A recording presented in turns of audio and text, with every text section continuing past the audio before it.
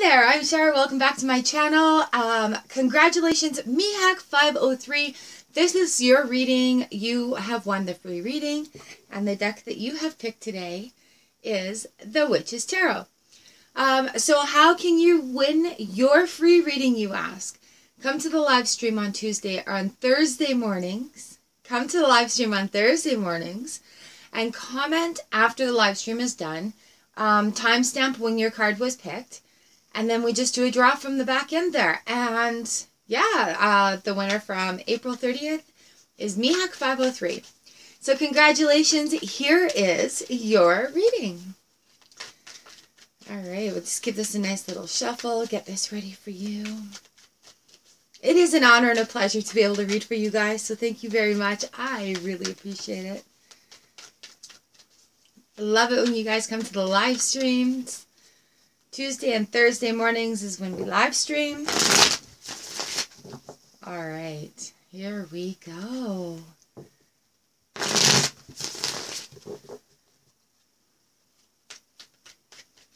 Beautiful reading from Mehak503.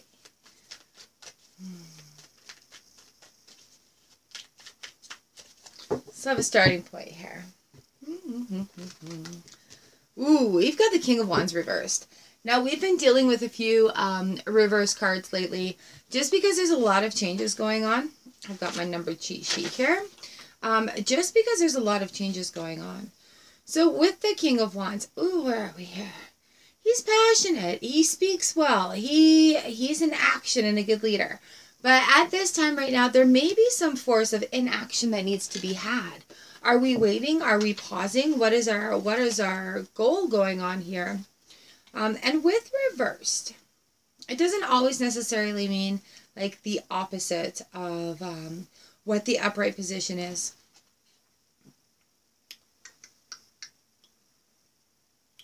It's enthusiastic energy. Watch out for arrogance, greed, and taking credit for someone else's hard work or ideas. A self-centered individual. So be aware of that sort of thing kind of happening right now. With this, what do we need to know about this King of Wands here?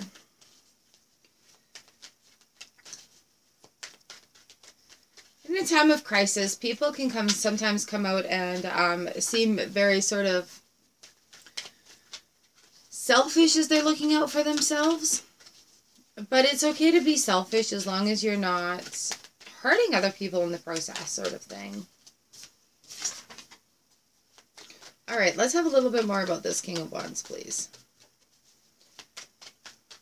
Ooh, a little more insight. Eight of Wands. A lot coming at this king. So maybe that's why he's a little uppity. Maybe that's why this king is a little grumpy.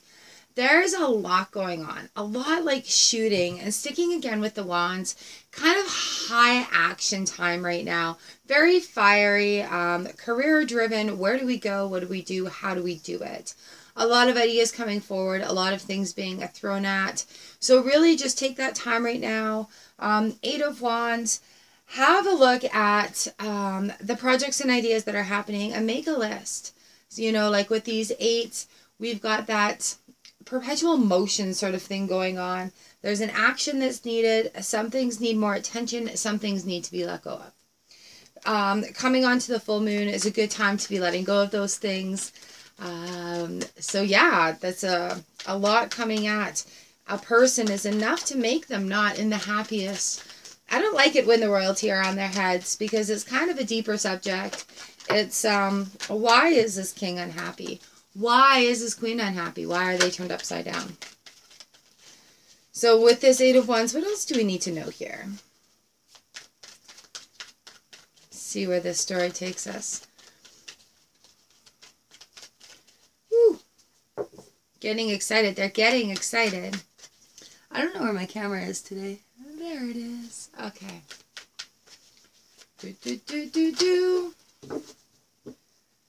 Here we go. Here we go. We've got the Six of Cups. So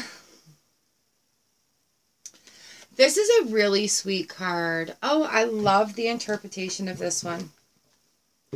This card came out reversed, however, so I'm just going to peek into the book about it. A lot of the reverse cards, when they specifically come out and they flip that way, we've got these two children that are playing. The Six of Cups is really interesting. It's got these depths to it because they're usually, cups are a water sign. It's a flowing sign, but they're filled with earth.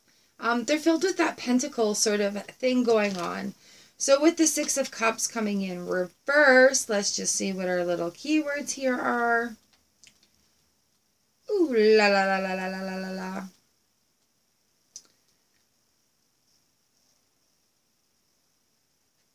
la. Okay, so if you're feeling sad about things that may have come to an end, the Six of Cups upright reminds us, think about happy times when we were childhood. So if you're feeling like you're longing for something that's gone, that's past, these things that are coming at you are feeling overwhelming and bringing up that that kind of longing, that wanting that innocent time, that childhood time, that fun, laughing, nobody has a care in the world sort of time. But there's a lot of change going on right now too. Speaking of change, we've got the High Priestess that have come in. So with the changes that are approaching us and coming towards us, things that we're working on with this Eight of Wands here, things that are coming at us, how we react to them, how we react to them in our lives and our routines, what we decide to do with this information and with this pattern. The High Priestess comes in and she's got your back. Like, she's got that wonderful balance going on. It's that balance of, like, the universe has your back. So whatever you're trying right now, go ahead and try lots of new things and do what feels the best out of the situation. Do what is going to rekindle that happiness and find that spark. And it may take more than one or two little things to do. That's why this 8 is coming in. So have an experience with a few new things. Don't overwhelm it though. Just go with that little experience. The universe has your back right now. Ooh, Queen of Swords upright. Look at her just sitting here and thinking about the experiences that have been happening, right? Queen of Swords comes in and she's going to cut out situations that are no longer serving. So hand in hand, quite a powerful pair with this High Priestess and the Queen of Swords that are coming in here working in your favor. So as that Queen is cutting stuff out, she's almost looks like she's controlling the water a little bit here too. So where the emotions are a little bit rising and swelling, she's got that sword, that stability there, where she's kind of sitting on this beautiful blue robe, and it looks like it's flowing right into the water, but it's really not. So she has that stability there. And if something needs to be cut out, she has no problem doing it because it's going to be looking forward. And here she is with this High Priestess is looking straight ahead. This Queen of Swords is moving forward. So looking forward. So whatever she's cutting out of this situation is going to be for the best interest. It's going to be for what allows the movement to go forward. All right. Very cool so far. Very, very cool. Where are we going? What do we need to know with this Queen here where we're going forward? The Hanged Man. Oh, we pulled him reverse too. Okay. And the Ten of Swords. So the Hangman comes in right here. He's the Major Arcana card, and having a look at that perspective, you know, right side up, he chooses to be this way. He chooses to hang upside down, have a look around at the world is going on. So when he comes right upright, it's like, I need to have a look at a different perspective. I need to hang upside down for a little while. And where we don't want the kings and queens on their heads, this fella, he likes to be upside down. He's rather curious. Where this Queen is going to cut things out, we've got the Ten of Swords on the bottom of the deck here. So the Ten of Swords indicates the things that can no longer hurt us. Like, face down, all the swords are there. Anything that's going to stab you in the back or hurt your feelings that way has already been done. So you can take that power from it and you can become stronger from it, right? Like, it just doesn't hurt anymore. So this queen is literally right here going to cut out the situations. It may hurt your feelings. But this is where this hanged man comes into perspective, okay? Look at it, the larger picture. And if somebody is showing true colors right now, have a look at this perspective that is going on. A lot of people are in a very difficult situation right now. And this Queen of Swords and this Ten of Swords, like, woo! That's some serious cutting out. So now what do we do with this information? Where do we need to take this in here? We've got these swords flying around like whoosh, whoosh, whoosh. After that Eight of Wands, everything coming at us. We've got this pair of swords on the bottom here. So with that perspective, and we're having a look around, we're learning about new ways that Ten of Swords isn't going to hurt us anymore. And the Six of Wands. Reverse. Six of Wands. All right, so in order to be successful with this and have that victory, that queen needs to cut it out. When you think you've cut a lot of the stuff out, there's going to be a little bit more. It's like that last little line of sweeping the floor and you trying to get it in the dustpan, but there's still that little line of dirt. You sweep it in, there's still that little line of dirt. So with that Ten of Swords coming in, as we're looking at things that are no longer going to hurt us, remember that little line of dirt on the floor. Okay, so that's the Six of Wands coming in. Just kind of reminding, hey, we got to move ahead with this. They're not quite on their head. That Knight of Pentacles just came out reversed. He's a standstill sort of guy already as it is. So he's stopping right now and having a look. I think these guys are eyeing each other up. And it's that perspective that's coming in with the Hanged Man card, right? So these two, the way that they are on the decks here, they're kind of looking at each other, kind of like a yin and yang. And this Knight of Pentacles is just having a look to make sure that it's left behind. That Ten of Swords is laid. It's done. Do not drag it forward. Do not drag it into the long haul. This Knight of Pentacles, he's actually like looking backwards, looking this way, being like, yeah, no, we got to make sure that stops there. He's looking at that Ten of Swords like, that's it. It stops. It stops here. No more. Six of Pentacles have just fallen out here. And he comes in and he makes sure things are balanced. We've got people with abundance giving to people with less abundance. People willing to give and receive. I had this one earlier today as well.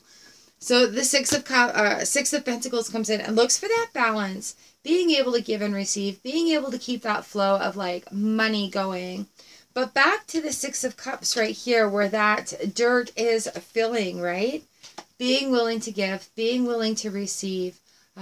Sometimes being on the receiving end of gifts is difficult. So allowing that to happen because it's okay. All right. What else do we need to know about this little bit here? Quite an interesting reading. It's just a little bit of chaos going on, you know.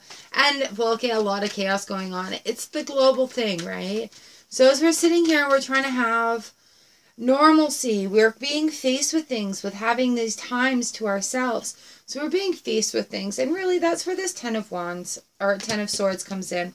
The Hanged Man, we're being faced with things. The new perspective of things. What do I do? Where do I go from here? What is no longer serving my higher purpose? And I've been talking about this for a long time, you guys. The Queen of Swords comes in and she just cuts it out. She gets rid of all the stuff that is no longer serving you. That Ten of Swords moment. The Six of Wands is just laying it right out there. And I mean, that's a time of turning points of regrouping. So with these sixes coming in, the Six of Pentacles also, Six of Cups over here. So we do have a lot of sixes lining up. Why did it take me so long to see this? We do have a lot of these sixes lining up here, just kind of on the over sort of view of things. You know, where it's starting out with a nice little pile right here, and it gets a little bit jumbly right in the middle. But we have these sixes sitting all the way around on each section of this journey here. Movement, turning points, regrouping, victory. What do I need to leave behind and look forward to? What do I need to look forward to? Where do I need to regroup? What do I need to do to be successful? What do I need to do to feel successful? All right, let's have a little more insight into the 6P. Oh, I really like how these sixes have come up too.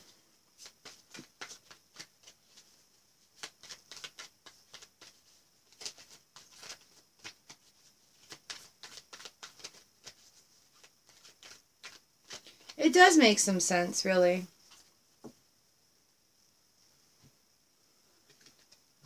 That decision card again. 2 of Swords, 2 of Swords, 2 of Swords. Sitting on that decision, a little bit more needs to be cut out. Is there any more that can be cut away? Decluttering, organizing. Having this 2 of Swords comes right in here. You know, feeling a little blind in a situation also, but that 6 comes in, right? So having this turning points is going to lead to other decisions that need to be made. And we always have to make decisions, really. But again, with the swords, air energy in here. Challenges, ways of thinking, going back to this Hanged Man right here in the middle of it all. Really quite phenomenal. What a beautiful growth cycle. I mean, growth and change isn't always beautiful, but the end result is rewarding. All right, a little insight on this 2 of Swords here. We don't have a lot of things. We don't have a lot of things jumping out, I was going to say. And here's the Page of Swords, holding the sword, ready to go, rushing. So things with these swords are going quickly. There's a lot of swords represented in this deck. And he's still looking like he's still got a little bit more to cut out on the back end of things here. Like just that little bit more to cut out. So where the decision needs to be made, take that time to have a look and see what else needs. Oh, lovely. See what else needs to go there with that decision. And it may come quickly. Oh, look at that. We've got the Ace of Pentacles on the bottom of the deck. Coming in with something fresh and something new. So after that page cuts it out with that sword. Gone, gone, gone. Ace of Pentacles on the bottom. We've got the Star card. Death card indicates another change. However, Ace of Wands again. So as cycling through, we're going to leave this here with the Ace of Pentacles and the Star card. The Star card is basically Make-A-Wish. Okay, we have a nice big full moon coming up, and I love doing banishing on the full moon. So maybe what this page and Page of Swords and 2 of Swords is trying to remind us is, hey, banish it away. Let go of it. Let go of that 10 of Swords that's no longer needed at all in life. Change that perspective and turn your Hanged Man back upside down. He gets rather bored that way. Turn him back upside down. Give him some fun things to look at. Some new stuff. He's tired of this old stuff. All the stuff rushing at you. I love where she sits in the reading right here, getting ready for this whole turmoil time that's going on in this midsection. But the High Priestess comes in, and it's when the universe has your back, right? So even though it may not feel the best, like why? And a lot of times it comes up whereas like, why is this happening to me? Change it to what is the lesson here? So instead of reacting into a situation, take into consideration how to act in the situation. Take that away from it and take that power back for yourself. And I find that quite liberating. And, you know, like my example, even digging in the garden the other day was I trust the universe to guide my hand.